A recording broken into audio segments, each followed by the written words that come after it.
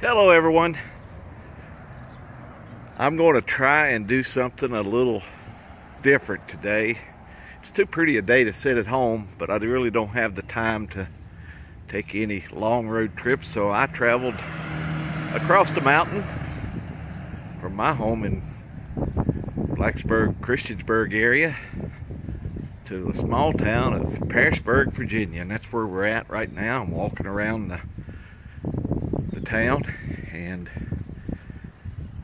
we're just going to take a little walk around and see what we can find.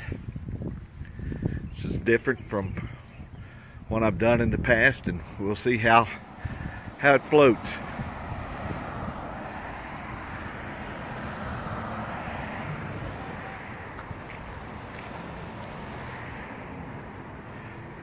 The Episcopal Church. Pretty unique little church, little rock church here in town.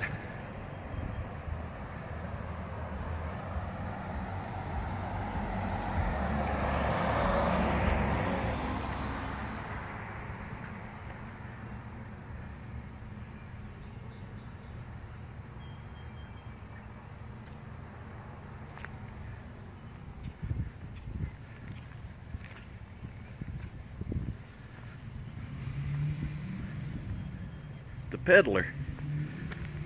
Looks like they've got just about anything you need.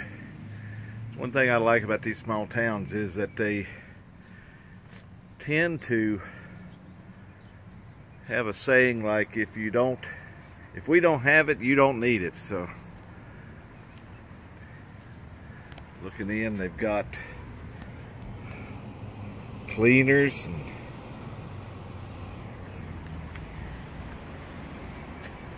there's the reflection of the church across the street.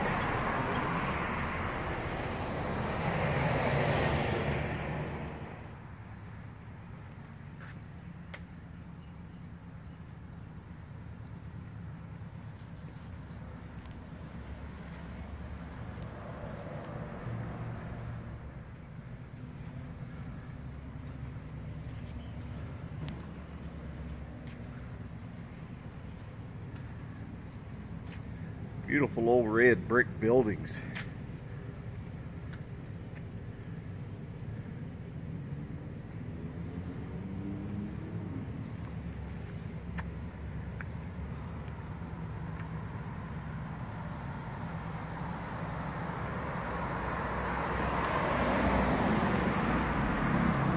Just walking around downtown Pearisburg, Virginia.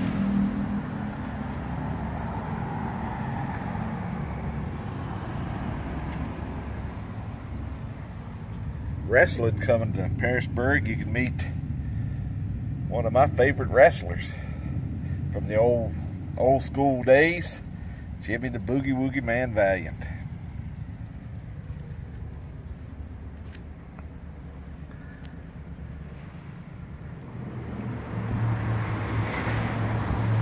That's the Giles County Courthouse.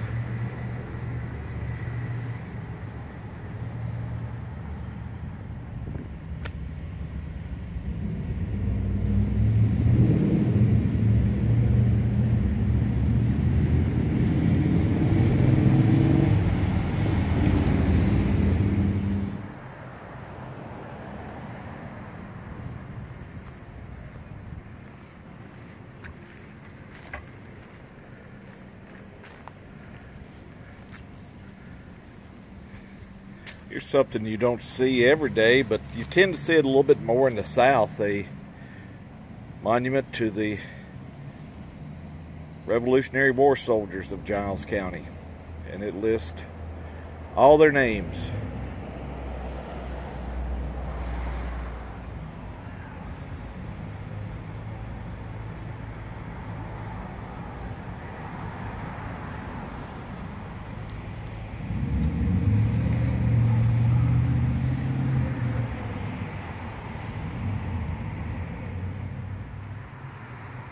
And here's another monument.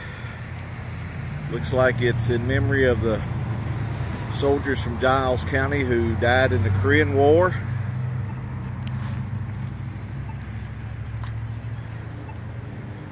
and in World War I.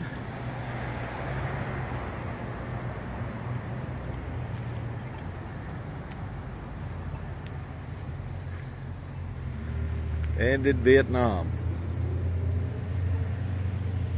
And just like the Revolutionary War monument, it lists the names of those who died in combat.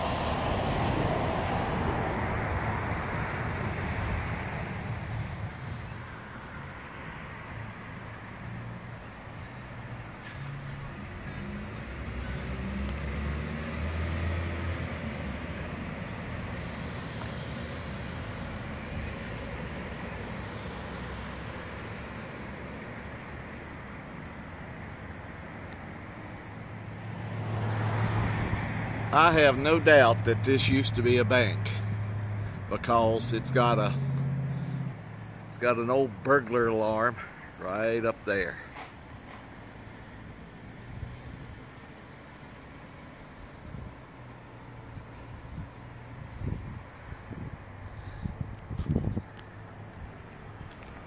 And now it looks like it's a law office.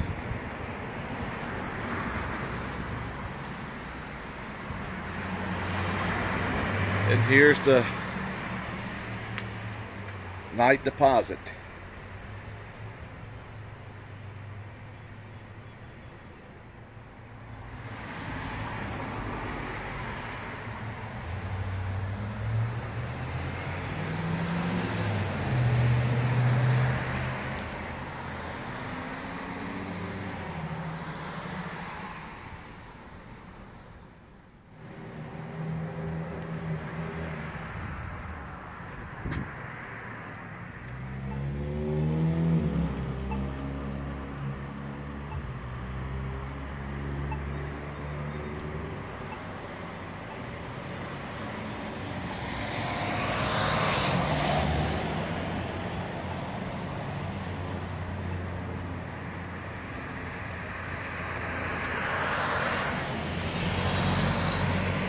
The old Pearis Theater. Still got the neon, but I say it's been a while since it's been illuminated. And I would even go further to say that it's been a while since there's been a movie there.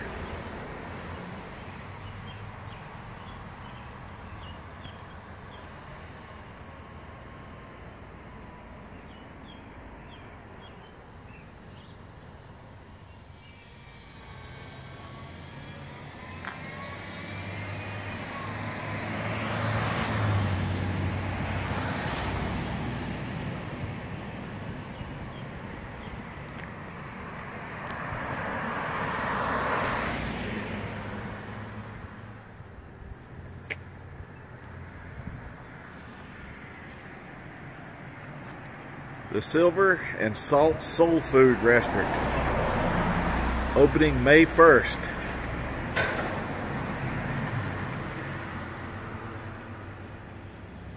This may have been a drugstore at one time, I don't know. It's got advertising for thick shakes for $1, banana splits, sundaes, cones, hot dogs, barbecue, and French fries.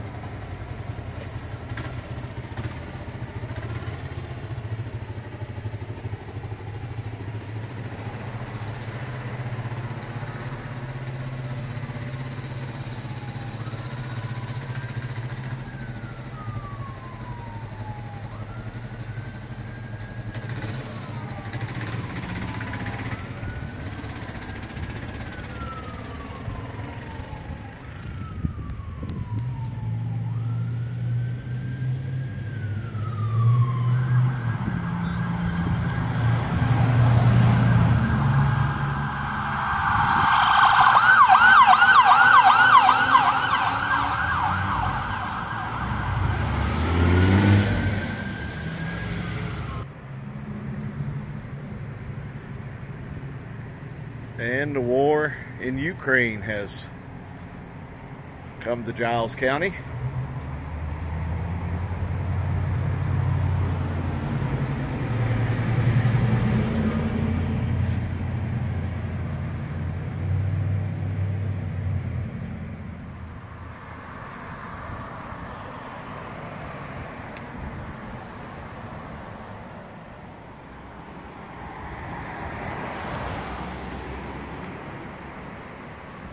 And that's about it. We have now walked all throughout the downtown area of Pearisburg, Virginia. Just a little. Pearisburg is a trail town sitting right on the Appalachian Trail. And by all accounts, the entire town is really hiker friendly. There's a couple of hostels, restaurants, and stores in town where hikers can rest, eat, and resupply. In just a short time that I was here, a couple of groups of northbound through hikers were passing through, headed to town to get some town food and just take a break from their hike to Maine.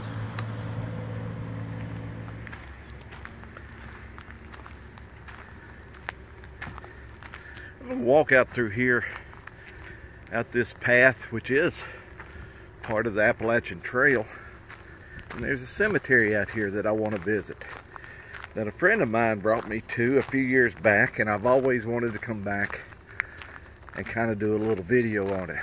So today is the day. I will tell you that even though it is just late April, bring bug spray if you're coming out here to hike the Appalachian Trail or to visit this cemetery, because the bugs are already out in full force.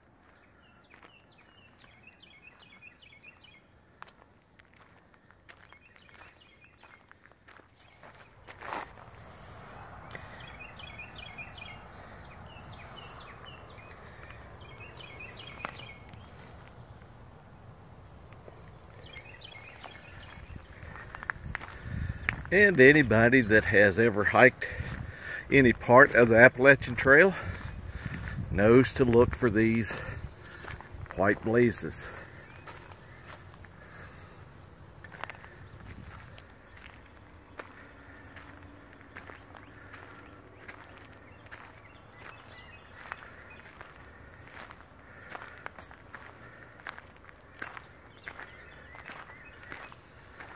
From where I parked back at the trailhead, it's just a little bit under a half a mile out here to the Pearis Cemetery, and that's where we're going.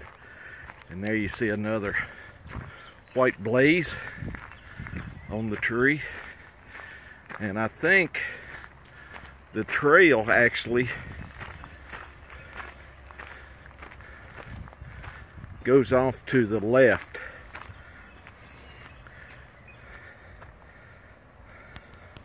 I think that's what those two white blazes means, but we're going to stay on the trail to the right and make our way out here to the cemetery, which is right around the corner here, I think.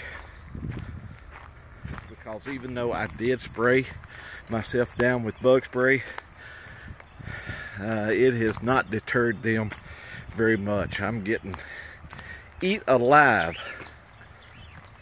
But it's a beautiful day, and I thank the good Lord above for letting me see it and for having this opportunity to come out here and visit some history in Giles County. And here we are.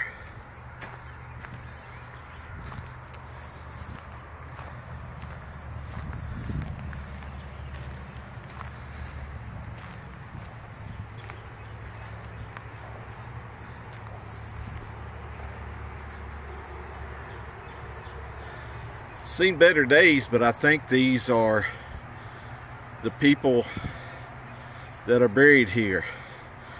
But the paper is weathered and some of them are even missing. Looks like the first page, which has 1 through 42, is missing, and then you got these that you can still read a little.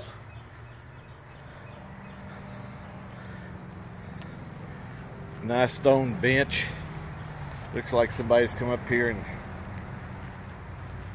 had a campfire. I'm not sure how I feel about that, but it's a nice stone bench where you can sit and rest and maybe even reflect.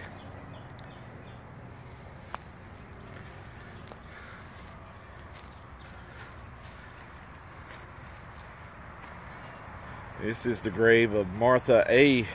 Hale, who died in 1888 and was born, looks like 1809.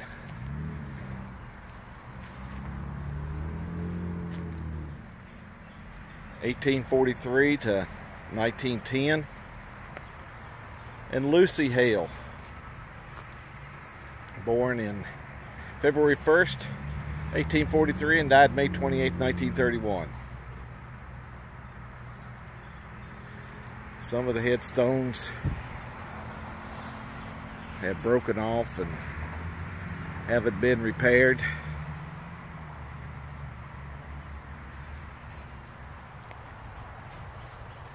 And we're just on top of a hill right above Highway 460, which you can hear traffic in the distance.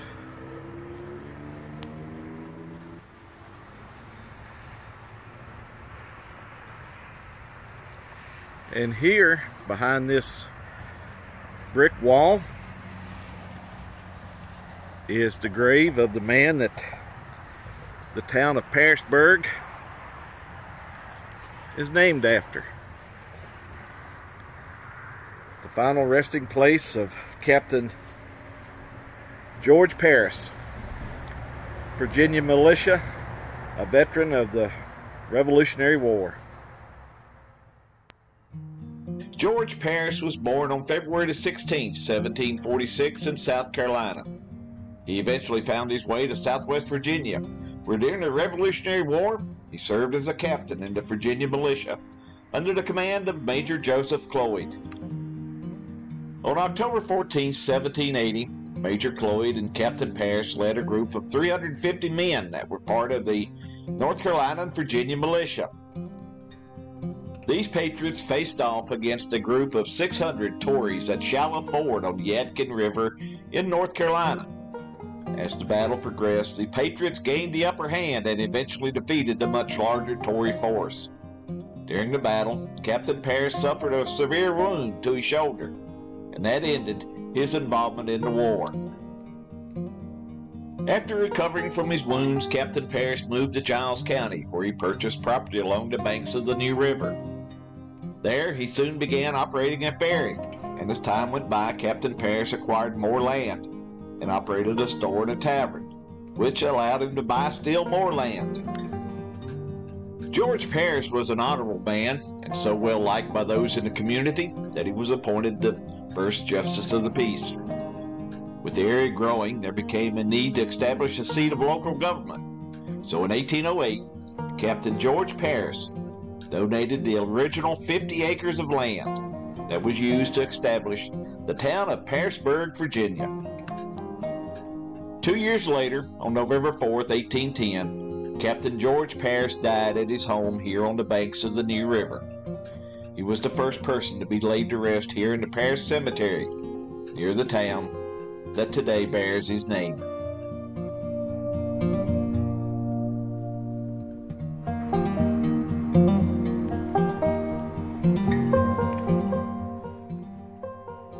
Well, this video has gone on longer than I intended, so I'm going to end it here. If this is your first time here, hope you'll come back and even consider subscribing and maybe even giving me a thumbs up. As always, I appreciate each and every person who has subscribed to my channel and have taken the time to comment. I can't thank you enough. So, until next time, just remember, life is a journey. Be sure to take time and enjoy it. And I'll see you down the road. So long, everyone.